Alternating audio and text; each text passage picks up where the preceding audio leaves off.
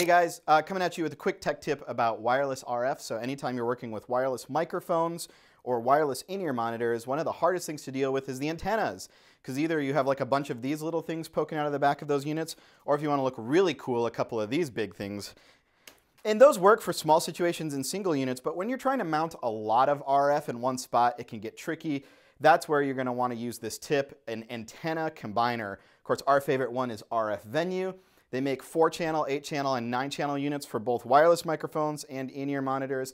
And what they do is they provide all the power to your wireless units, as well as combining all the antennas into something really compact and easy like this. This is the travel version that mounts on a mic stand. They also have install versions that mount right into your facility. So whenever you're working with lots of RF or where you just need really clean signal, you're going to want to use an antenna combiner. And if you ever need help with that, just contact an integrator like Sound & Church.